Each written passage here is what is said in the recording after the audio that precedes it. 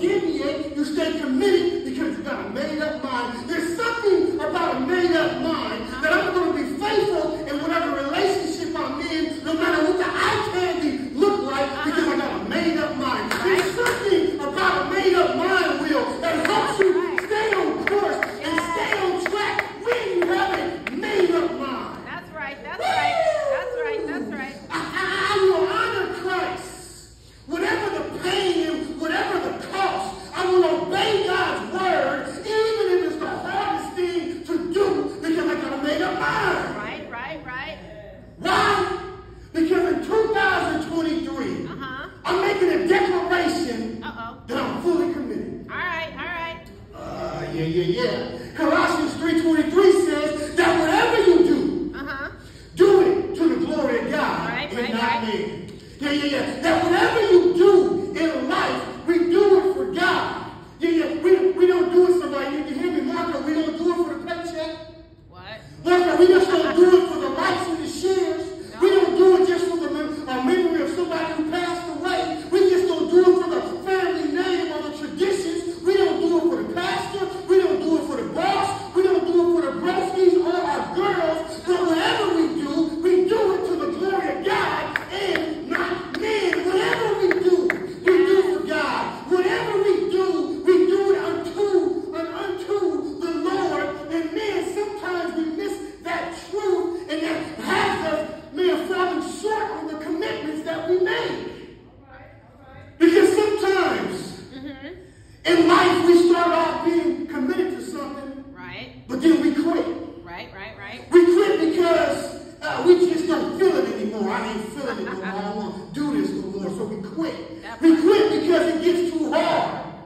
So we quit. We quit because it's really not working out the way that I thought it would work out. So therefore we quit. We quit because we don't like the people that we got to deal with in this environment that we made the commitment in. But since I don't like sister girl and she don't like me, I quit. That's it. We quit because we start smelling ourselves at times, and we think that we become too big for the task, too big for the environment, too big and untouchable, and everything else is beneath me. Therefore, I'm leaving, and we quit. Woo! And we quit simply because we don't have a made-up mind to bring that dream into that plan and that commitment into full circle. Okay. In 2023, this should be our personal mantra, if you ask me. That whatever that I do in 2023, I'm going to do it to the glory of God. All right. Can somebody repeat that mantra for me one time? That whatever I do in 2023, I'm going to do it to the glory of God. I'm going to do it to the glory of God. That whatever I put my hands to in 2023, I'm going to do it to the glory of God. I'm going to do it. That whatever God has asked me to do, then I'm going to do it to the glory of God. All right. Yeah. And this started making me think about what commitment really is in the first place. See, commitment and being fully committed is the courage to change. Somebody listen to me on that. I know. Okay. Let me fix it up a little bit. I see you. Commitment speaks yes over and over and over and over and over again. Yes and amen. Yeah. There is no room for a no. If it's in line with God's will, plans, precepts, and his purposes. Commitment speaks yes over and over and over and over again. In its simplest term, a commitment is something you pledged. Yep. Commitment is loyalty. Everybody up here looking for somebody to be loyal to them. Right. You want your kids to be loyal to you, your partners to be loyal to you, your family to be loyal to you. We all looking for loyalty. Commitment is loyalty. Commitment is reliability. Yes. Some of us have left some relationships because the person was unreliable. Right. Commitment is reliability, and commitment is devotedness. Commitment is not quitting.